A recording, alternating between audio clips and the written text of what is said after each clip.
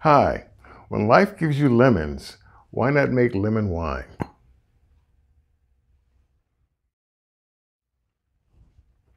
Hi, I'm Charles, and welcome to DIY Fermentation, your site for doing fermentation on a shoestring budget. Again, as always, if you like what you see here, please click on the subscribe and notify buttons, and I will put one of these out once a week.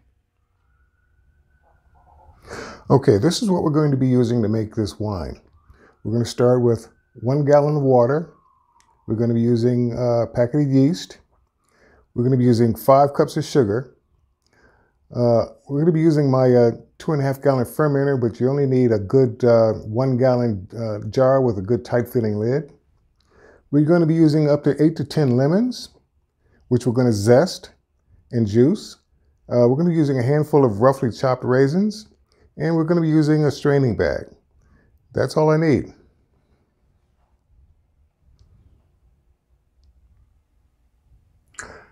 Okay, what we need to do now is to bring our water, sugar, lemon zest, and raisins to a boil.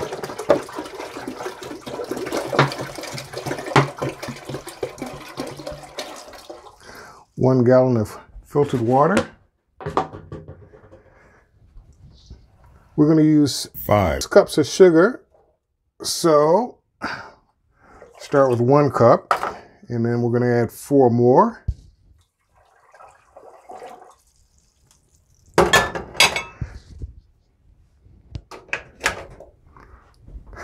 I want to put the lemon zest and the raisins in a straining bag to make life a whole lot easier later on.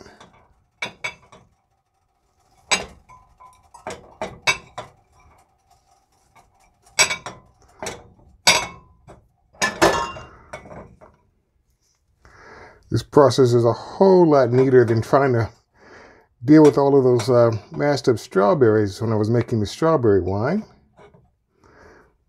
And those are those. Ended up using about half a cup of chopped up raisins.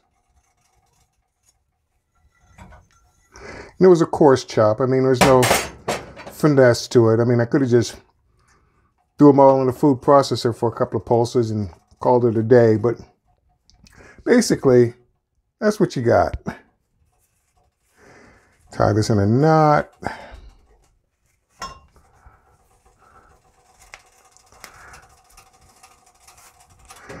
Put that here for a moment while I give the sugar water a stir. A quick stir.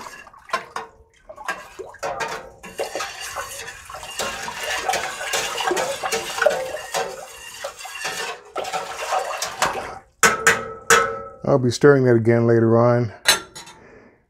Drop in your zest and raisin mixture. And let it come to a boil. Okay, now that we brought our liquid to a boil, we can now go ahead and turn off the heat. Let it come down to nice room temperature, lukewarm temperature, and we'll then add our lemon juice, and then we will add our yeast. Okay, now that our lemonade, sweetened lemonade, is cooled down to a nice lukewarm temperature, next thing we want to do is to pour it in the fermenter. And hopefully, with a little bit of luck, I can do this without spilling it all over the table.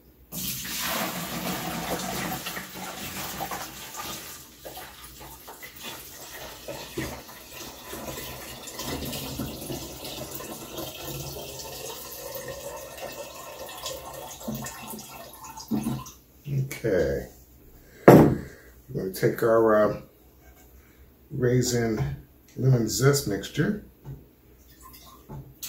put that where it will do the most good. Make sure this is completely empty. Every last little bit of lemon wine droplets. We now want to add our lemon juice. Out of 8 lemons, I got roughly about 1 2/3 cup, less than that, but around that mark. We'll just go ahead and pour that in.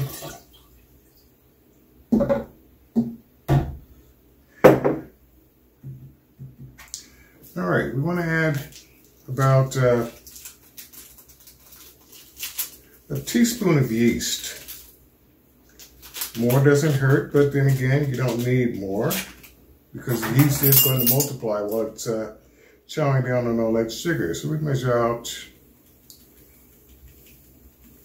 about a teaspoon. Actually, since this was a packet that I was using for everything else, it's about all that's in there is a teaspoon, which is fine because it means that I don't have to open up a new pack. This is standard wine yeast, by the way.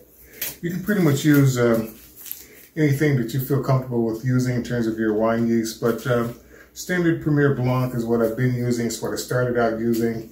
I got like 11 packets of it, which is about a year's supply. So I'm going to use this up and see what it can do for me before I start switching to something a little bit different. And again, with yeast, all you got to do is just sprinkle it on there. You don't have to stir it up or anything because it will do its activation without any additional help from you. Go ahead and put your cap back on. And basically, that is it. This recipe is a little bit different from most of my wine recipes that I've been working with. For the most part, this one is going to stay in primary fermentation for 14 days before you transfer it into your secondary fermentation vessel, whether it's going to be another sealed glass jar that's been sterilized, or if it's going to be a cardboard that's also been sterilized. Everything, of course, has already been sterilized using Star San, so I'm good to go there. But for the next 14 days, the recipe recommends that you stir it once daily, which is kind of odd. Normally, after day 3, you really don't want to stir it any wine because you're going to start introducing air into the mixture, and that leads into the prospects of it going bad on you. So what I'm going to do is just stick to my standard routine. I may stir it on day 1 and 2, but on day 3, that's it. After that, again, let it sit for 14 days, and once that's done, we'll transfer it into a secondary fermentation vessel, and within about 3 to 6 months, the wine will be done. So we'll, 3 to 6 months, we'll give it another shot and give it a taste. See you then. Now in this video, we're finally going to get a chance to open up a bottle of wine that is made at the 12-month distance. It's a bottle of lemon wine that we started 12 months ago. It's now time for that taste test. Now, some of you may know lemon wine as Skeeter P. Some of us don't. However, no matter how you pronounce it, lemon wine, even at the 6-month tasting, was pretty interesting. I kind of liked it so much at the 6-month mark, even though it wasn't done, that I started a batch of lemon mead. I'm kind of curious to see how that's going to turn out. In this tasting, I can say that this was one of the very first wines that I made, and there were certain things that I did differently from this batch of wine that I now do subsequent for any other batches of wine, in that this wine only bulk aged for like 2 or 3 months before I had to bottle it. I don't do that anymore. I can now bulk age my wines for 7, 8 months before I bottle it, which has the added bonus of being able to clear the wines out very clearly without having a lot of sediment at the bottom of the container. This wine has been back sweetened. It was back sweetened, I forgot how many months ago. I think just before the 6-month tasting. So it's been at least 6 or 7 months since this wine has been back sweetened. However, without any further ado, let's get to it. All right, now from the onset, this wine is very clear, with the exception of a pretty thick layer of sediment around the bottom of the wine bottle. And again, that was due in part due to the fact that I had to bottle it early, because I had to reuse those cardboards early so I can use those for another batch of wine. Beyond that, yeah, this wine actually cleared up very well. If I can just stop unsettling the sediment down at the bottom. But I'm not going to let that stop me because I knew that going in. So we're just going to get right to this one. And while I'm opening it up, there were no new members to report at this time. Memberships are an excellent way to help support this channel. Donations to the channel's PayPal account are also very, very appreciated. We are an Amazon affiliate, so if you wish to click on any of the links below, bear in mind that I do get a very small cut. It doesn't come out of the price of the item that you're getting, but it comes out of Amazon's profit, which is a good thing. Even right out of the bottle, that lemony smell just comes right through. Comes real through.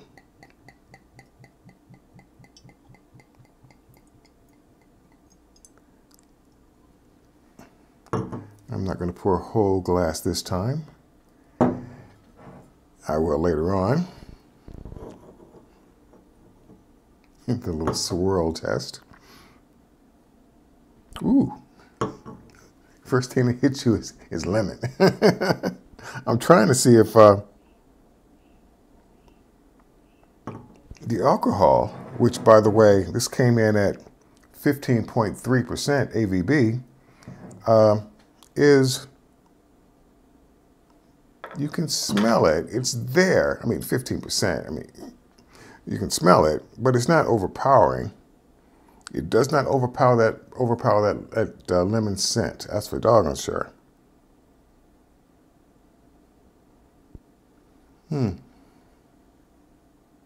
Well, I guess the taste is in the tasting. So let's find out what's going on with this wine after 1 year.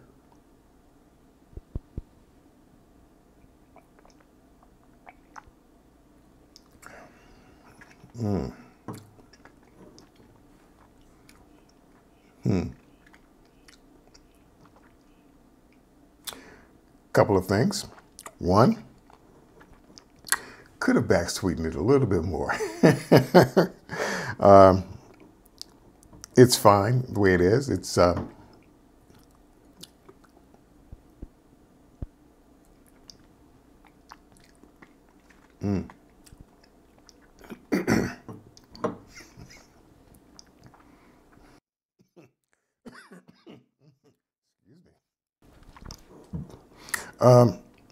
yeah, that citrus notes comes through really clear.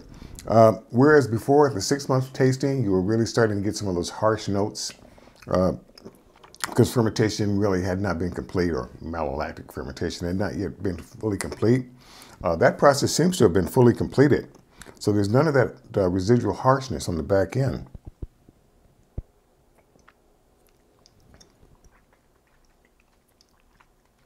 It goes down real smooth. Yep, a little bit more sweetness, I think, for my taste.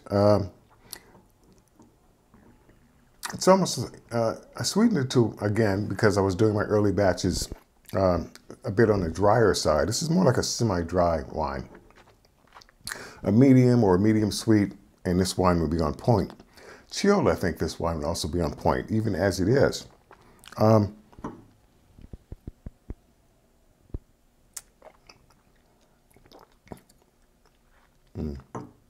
This is one of those wines that when you inhale the aromas while taking that first sip, it's really nice on the nose.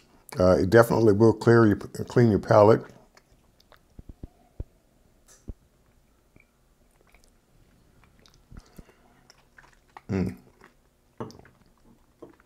If you've ever had a lemon drop or lemon head candy, it's pretty much what this tastes like. It's got that bit of a sour note to it, and then the rest of the flavor just balances itself out quite well. Actually, this is actually quite nice. One moment.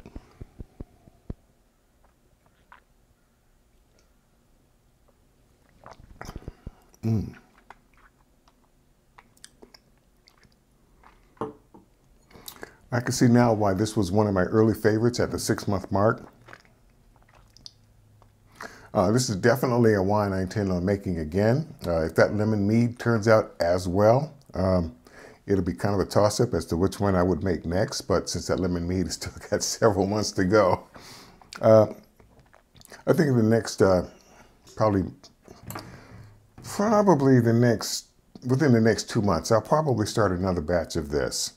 This is a wine that, yeah, I think I would like to have on hand after that 12-month mark. It's been a go-to wine that I would just reach for and pour me a glass, especially now that we're coming up, well, it's still springtime. We haven't hit the months of 90-degree weather yet, but when summertime hits this part of the South, then yeah, this will be a go-to wine to have. Just to have something a bit refreshing, that lemon essence to it. I'm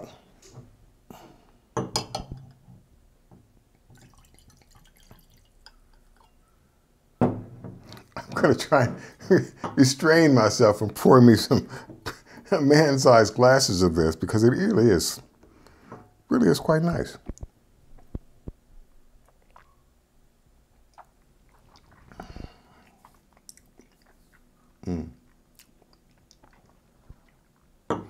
Yep, a little bit more sweetening. You probably will not be able to see it, although I might do a close-up later on, of all of the sediment that got swirled up. I mean, it's just yeast, so it's not that big of a deal. I was tempted to re-rack it prior to doing this tasting, but I figured that if it serves as nothing more than a lesson to let your wine bulk age for as long as possible before bottling, it's always going to be much better than trying to let it bottle age in the bottle, because it's just going to, unless your wine was super clear from the onset, you're just going to get that last residual remaining sediment settling on the bottom of your bottle. Some people don't mind it. I mind it a little bit, but then I come from when I first started of drinking my wines after the first 4 to 6 weeks. So, you know, it's only because I got tired of all of that heavy yeast sitting on the bottom of my wine glass that I decided to, okay, just wait it out and let everything settle down. And I think that's paying off. Not in this particular case, but when this is clear, I think I prefer a much clearer wine without having to resort to the use of fining agents like bentonite or sparkle or anything like that. I think time is really the best way to just let everything just settle naturally. And unless you've got a pectin haze issue, it should clear up quite well. So without letting this run too long, my thoughts on this lemon wine, definitely, I'm making this again, okay? It's fairly cheap. I've got a lemon lime wine that's currently, no, I just bottled that. That's been bottled. It's still, I'm going to give it probably another 3 or 4 months of bottle aging before I crack one of those open. But yeah, within the next 2 months, I'm going to start another gallon batch of this.